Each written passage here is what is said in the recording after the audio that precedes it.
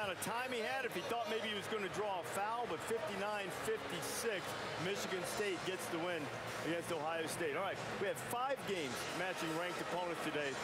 What's the takeaway? What's the biggest thing you saw today that leaves a lasting impression?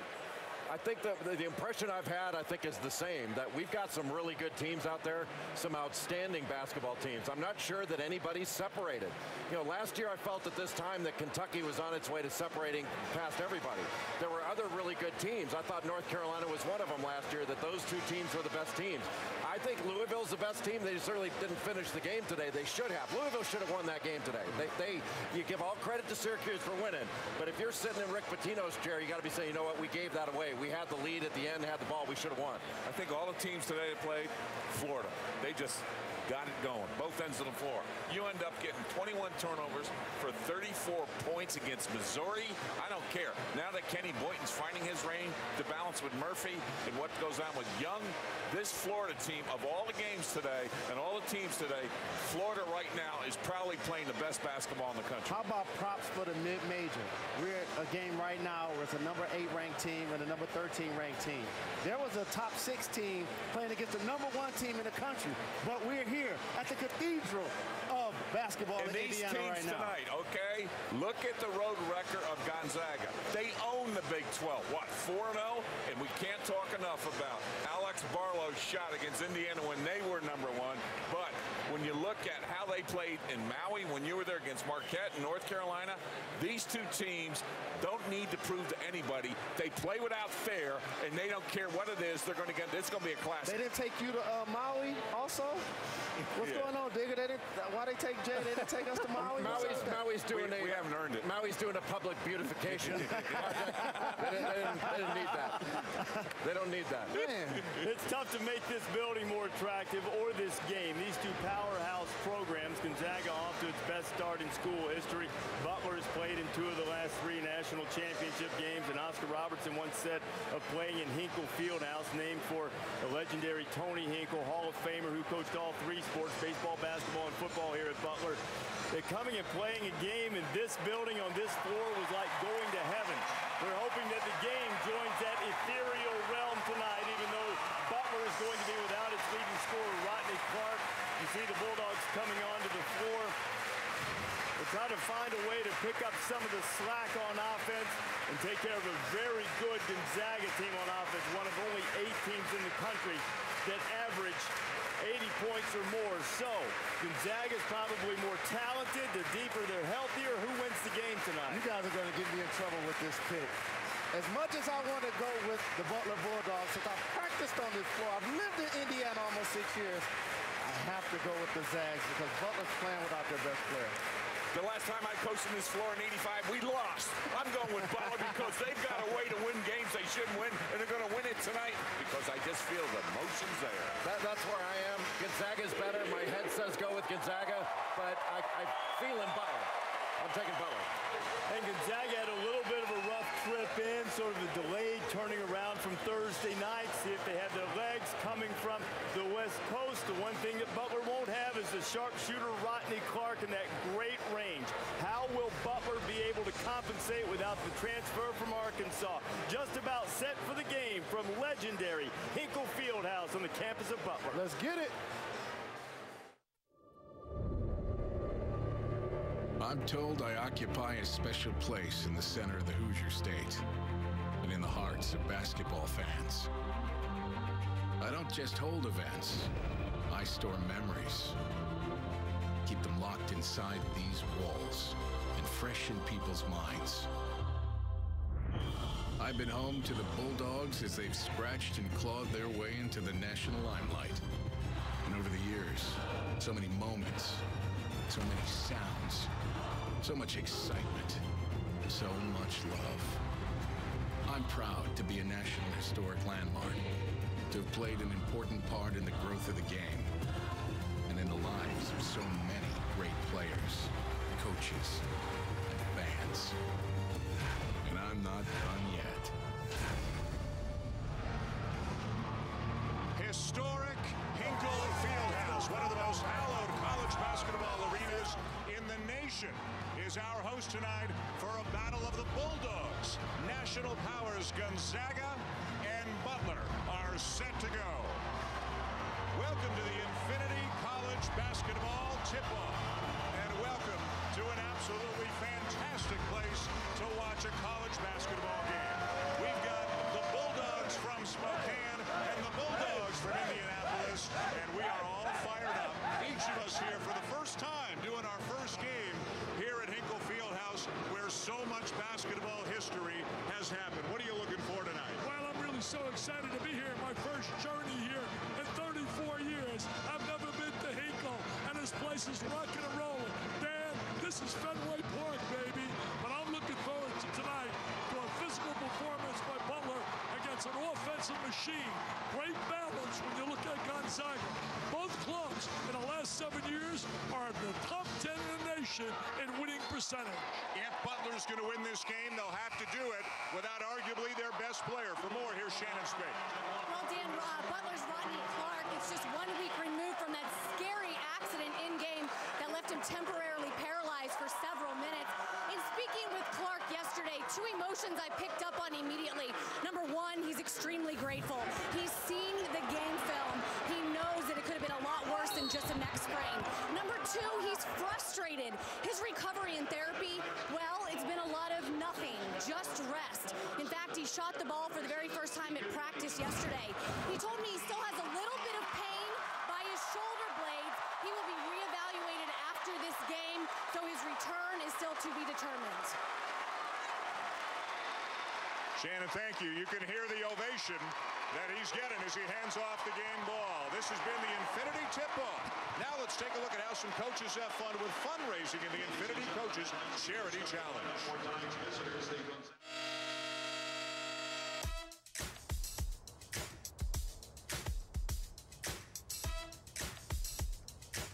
Shooting for 80 today, boys. Ooh, I feel a little 79 in my bones. Oh, yeah? Beat my 77. 76. Let me get your bag for you, Matt. Thanks.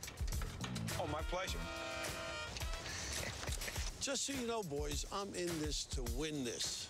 Must have forgotten my driver. Can I borrow yours? No. No. So that's how it's going to be today? Ooh, tough lie.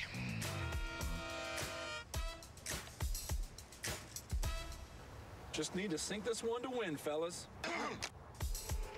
Hey, you guys are supposed to be on the same team. What's your point?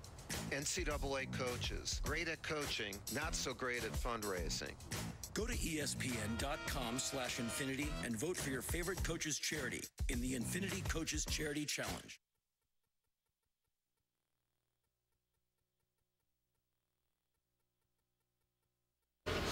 Welcome to Saturday Primetime, presented by DirecTV. Tonight's game is a part of My Home Court Week, our week-long celebration of the great college basketball arenas and venues around the country. And as Blue 2 will tell you, the mascot of the Butler Bulldogs, this is one of the great venues around the country. Let's go to our one-on-one now. We got 2 great big guys in this game, Dick. Well, we got 2 big guys going to go head-to-head. When we talk about Olenek, he has been on fire. Look at this big guy operating on the post. He can also shoot the basketball, or he's would have done, but he's also a good perimeter player. Has really improved his post ability and has been on fire scoring. On the other side, really an improved player, Andrew Smith. He has come so far from his first year. Unbelievable progress. He's a force on the interior, very physical. We should have an interesting matchup with the 2 Goliaths going head-to-head.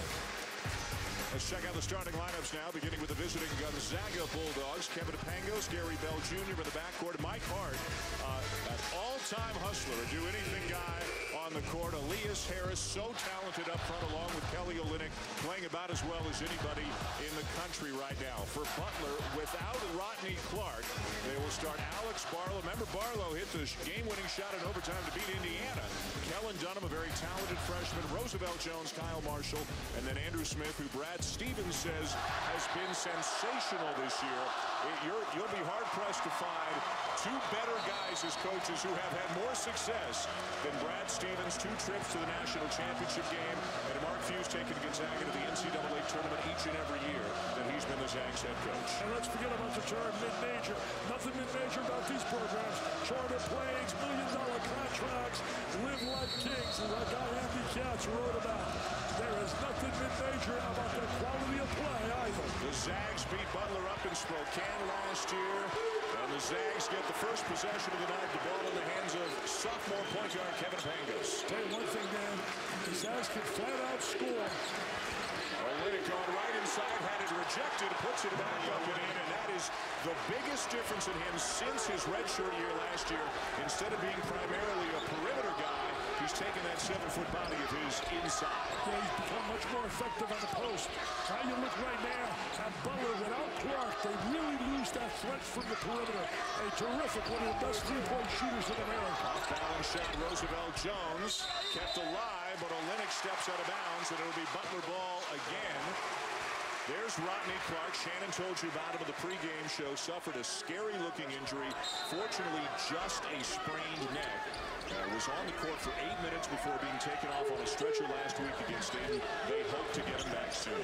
Tempo, a big factor here for Butler. They're going to control tempo. Make sure, as they told us before, get a good shot. That was not really a good shot right there. We've seen 2 tough shots from Butler, and one of the concerns for Brad Stevens, how big Gonzaga is on the inside, and their size affected both of those shots. I think also a key factor tonight, they cannot afford Butler to have one of their bigs get in foul trouble. They do not have size that they can bring in. When you look at Gonzaga, they can rotate like 4 giants on the interior. Here's one of them, Olynyk. Redshirt junior, he turns it over, but gets it right back as Barlow couldn't corral. Tell you one thing about Butler, it's physical on the defensive end. They come right after you, and they make you earn your shots, baby. Elias Harris, the senior from Germany, doesn't get the bounce. Offensive rebound by Hart. That's what he does. Olynyk misses the 3, and down to the rebound, the Bulldogs, and we got bodies flying all over the place here in the early going. You know, Butler coming off a 62-47 win over Richmond. Did it without Clark. Did a phenomenal job defensively. I can't believe the guy's 36 years old. I'm twice his age. I mean, what's happening? Twice the age of a coach. You're twice his age and half as mature as he is. On a good day. You're right about that, too. Jones. Jones, a really unusual talent. Not a good shooter at all. He's got a good floater, doesn't have a good jump shot. Built like a fullback, and he also leads the team in assists. He really attacks the basket. Very physical player. He's improved his free throw shooting. Barlow, the former walk-on, with a 3. He hit the big shot that was heard all over the state, as you said earlier, against the Hoosiers of Indiana. Canseco. Doesn't really look to score. He's also a former walk-on. Now, nice look inside for Elias Harris, and he is so tough down low. Well, you know, he's so versatile. He steps out to the perimeter. He can go inside. He's been around for an eternity. It seems like he's been around for a lot of years. He is one of 5 players on the Gonzaga roster who is not from the United States. They have players from all over the place. Harris is from Germany. It's amazing how they find the most. He's one few before the game about. They'll run him down for you as time permits. Barlow the lob, and a foul underneath on Olynyk, and it's going to send Kyle Marshall to the line for 2. A little set play, back screen, trying to throw a lob over the top. Butler, what an amazing story. There's the diagonal pass, there's the contact. Think about it. Final game in the NCAA championship 2 years in a row. An amazing tribute to Brad Stevens. And this close to winning it in 2010 against Duke when Gordon Hayward missed the half-court shot. Was that in the movie? Hoosiers, baby, we're right here. Game Day did a great job today with the Hoosiers story. Of course, this building is the spot not only where Hoosiers was filmed, but where the story that Hoosiers was based upon, the Milan Miracle of 1954, the Indiana High School State Championships, which at the time was just one class. Everybody plays everybody. That's the way that it was for many years. When the state championships were held in this building, and you walk into this building, and it's like you're walking back in time. Unbelievable. See, their defense makes you slow up the pace of the game as well, because they make it so difficult to get a shot, and that helps with their tempo. Sam Dower into the game for Olynyk early as Pangos buries a deep 3. He's a point guard that's got that unbelievable range as a shooter. He's a Cousy Award nominee. Got a little something that you mentioned every now and then. He's got a little swag, too. He's a very confident young man. Had 33 points in his debut last year as a freshman, his first game, and he scored 33 points against Washington State. Andrew Smith trying to back down Dower, draws the double team. And a foul is the call. Thought it might be a travel going against Smith. I tell you, Smith was a real project as a type of dandy freshman, and he has now become such a major factor. You think of the Atlantic 10, what an unbelievable break they got. Getting Butler and also getting VCU. Now the question is, will they be able to keep Butler? Will they join possibly those 7 Catholic schools? That would be unbelievable. All we know for sure about realignment is we don't know much at all about where it's going and when it's going to end. Little zone. Yep. He told us he's going to zone. And they get a turnover out of it. Got a really interesting reason why he was going to utilize the zone. Didn't have a whole lot of time, he said, to prepare for all their sets. Yeah, Butler runs a ton of sets, and Gonzaga played at Portland Thursday night. They had some plane trouble getting here yesterday, so they just had a brief practice in Portland yesterday before a walkthrough today, so they figured a little zone would simplify things for them. Look at the passes and the movement of the ball that you have to get a shot down. Dower, the lefty, knocks down a long jumper, foot on the line. It's a 2 for Dower, whose minutes have been down because Olynyk's been playing so well, but another very talented player that Markey wants to get in there whenever he can. See, the one great ingredient they have, they got 5 potential guys that can put 20 points on the board against you. Helen Dunham. And Brad Stevens said he would be a big key tonight, the freshman. If he shoots the ball well, they're a very dangerous team. Harris got a screen, gets inside, and lays it in. So one thing they're breaking down that defense. Dunham is a vital guy. He was the leading scorer in the state of Indiana last year. Committed to that before his junior year. A great start on the road for the Zags, who are 17-1 on the season. Their only loss to Illinois. Butler is 15-2. One of their 2 losses to Illinois as well. They also lost at Xavier. And Smith is fouled to take us to our first media timeout of the game. Some foul trouble for the Zags, but they've got an early 7-point lead. ESPN's exclusive presentation of college basketball is presented by DirecTV. Don't just watch TV, DirecTV. Call 1-800-DirecTV. And in part by Infinity. Luxury cars that deliver inspired performance. And UPS. Let UPS put the power of logistics to work for you.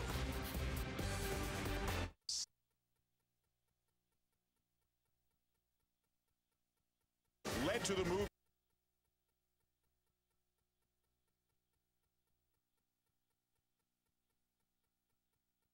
Monday at 1. As we mentioned off the top, this is one of the most historic college basketball arenas of the nation. It's also hosted 6 presidents over the years. Jesse Owens ran here in 1935. The Milan Miracle, Bobby Plump, that shot that led to the movie Hoosiers, happened here in 1954. And Oscar Robertson won a high school championship in this building in 1955. So much history, so many unique things in this building. Let's find Shannon Spake. Well, Dan, I am all the way up top, and this is a great view. This court that these players are on right now, this court has seen it all because it's the original court from 1928.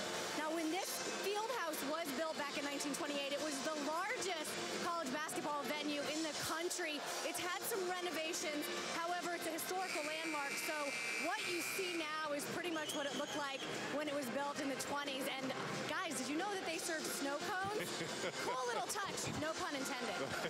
Hey, Shannon, I need a snow cone. Let's get a couple down here. Get me a snow cone, Shannon. Come on. This building seats 11,000 and change, and there is not a spare inch of space in the building tonight. Michael Hart picked up the last foul for Gonzaga. He's gone to the bench with 2 and into the game for the Zags. 7-1 freshman from Poland, Przemek Karnowski, number 24, big man in the middle. They go zone again.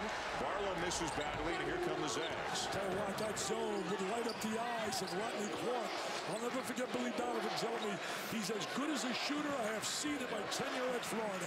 Congratulations to Billy, won his 400 today. Routed Missouri. They're in class. They're going to be my team of the week with what they did against against Texas A&M and also what they did right here against unbelievable Missouri team. Reese Davis had them Thursday, and he said they were awesome. Beat him by 31. Reach-in foul on Cameron Woods, a sophomore from Louisville. Dunham is coming back into the game. Barlow will sit down for Butler. Both coaches will play up to 9 or 10 players, and both coaches kind of had a feeling they couldn't anticipate what might happen in this game as much as they normally do, that they would have to go with the flow.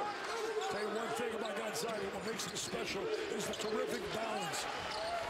Dower again off the bench with another jumper. I tell you what, you bring a guy off the bench like that, you got a chance. I think they're definitely a potential Final Four team. I don't know, setting down whatever happens here tonight.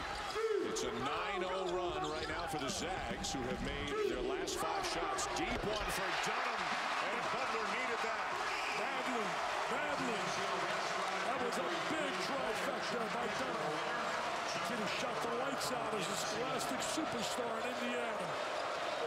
Averages 10.5 points per game as a freshman. They got to come up with some stops here. It's been difficult for them defensively, and they're a solid defensive team. Dower is feeling it and makes his 3rd jumper. You look at great size. They're shooting right over the top of the defense. Came back out of the zone. Now he's rotating to man-to-man. And Jones operating as the point guard right now. Again, Clark's not only their best shooter, he's their primary point guard. Chase Stigall is into the game, number 33. He can handle the ball as well. He can shoot it, too. Stigall been getting some points from the perimeter. Baseline jumper is there for Woods.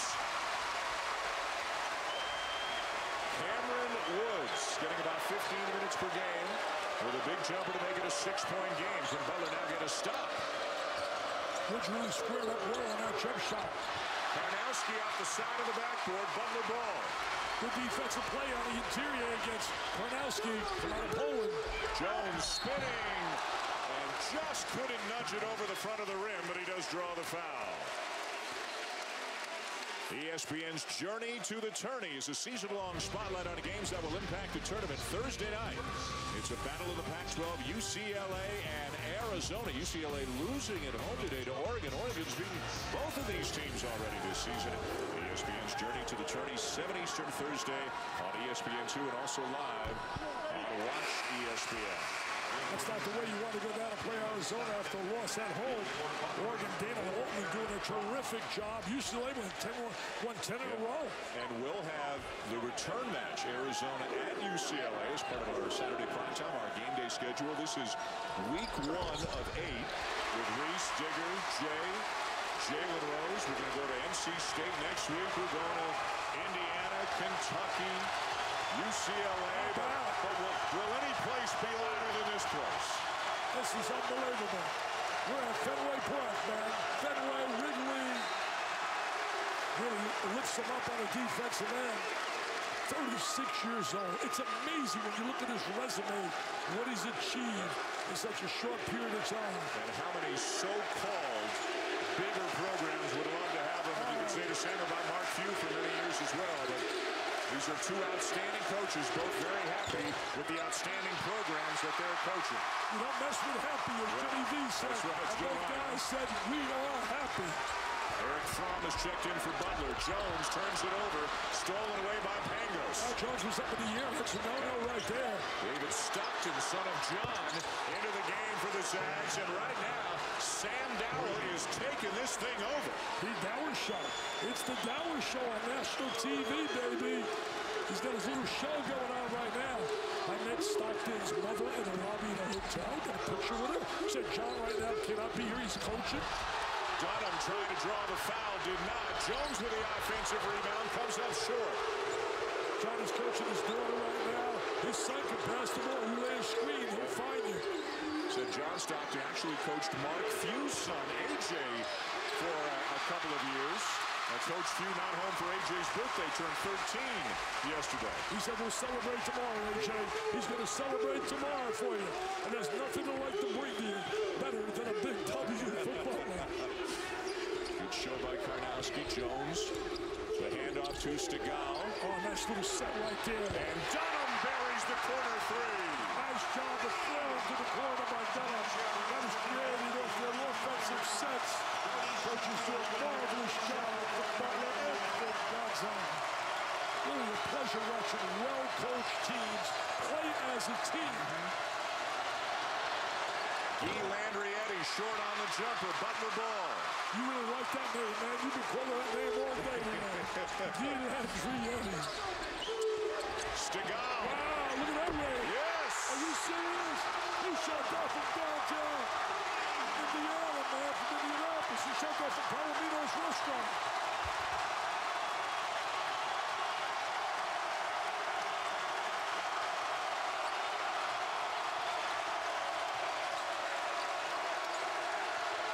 The Zags trying to quiet the crowd. Dower again. Timeout on the floor. A run by Butler. Rodney Clark, the first guy up off the bench, congratulating his teammates who are knocking down jumpers from all over Dickie V. Wow. Nothing but Nyland. This place is rocking and rolling. I can't even hear you, buddy.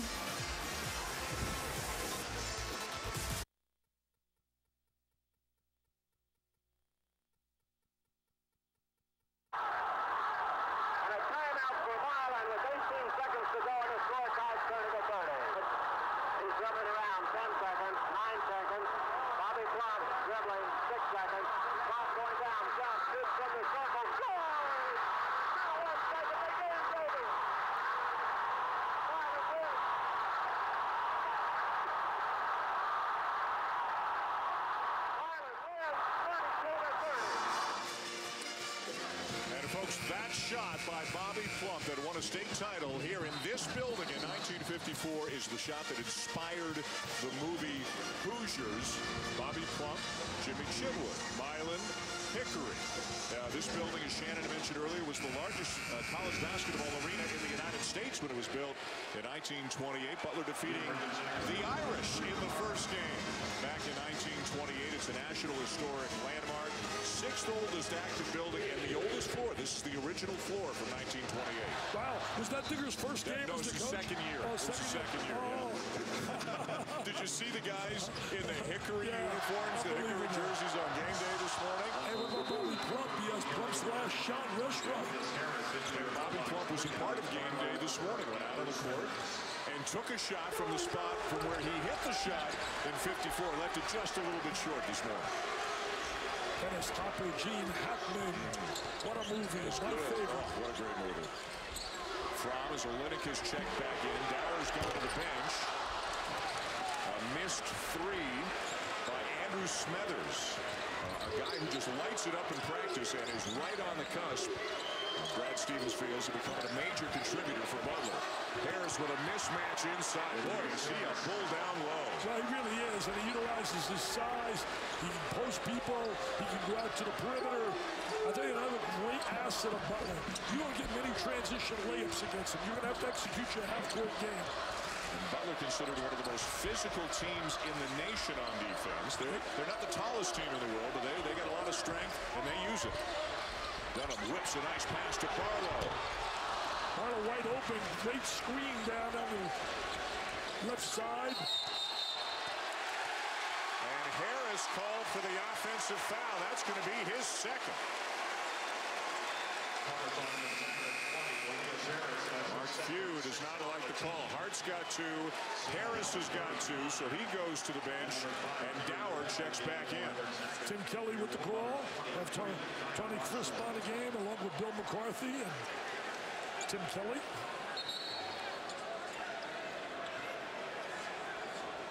There is some really quality basketball in the A-10. Really quality basketball. When you go up and down that conference, today St. Bonaventure beat Temple. Now, we may have had a suspected or a possible elbow up high as we take a look. Watch Harris. Right, and there it is right there. And the officials can decide if they feel it was an elbow up above the shoulder. It's a flagrant one. 2 shots and the ball. That was more of a forearm than an elbow as the officials have a look at it and decide if it deserves any further penalty or if it's just a foul.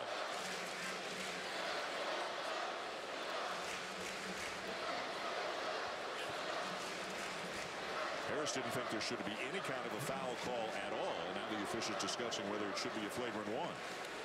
You know, both clubs really right now on a win streak, 12 in a row and 8 in a row. flagrant one, just a personal foul on Elias Harris, but it is a big loss for the Zags with him sitting down with 2. As you mentioned, though, they've got a ton of depth. They have depth. They're as deep as any team in America. They can really rotate people on the floor to make up for any foul trouble. So Harris on the bench with 2. Butler ball down by 3. Dan Shulman, Dick Vitale, Shannon Spake of the game.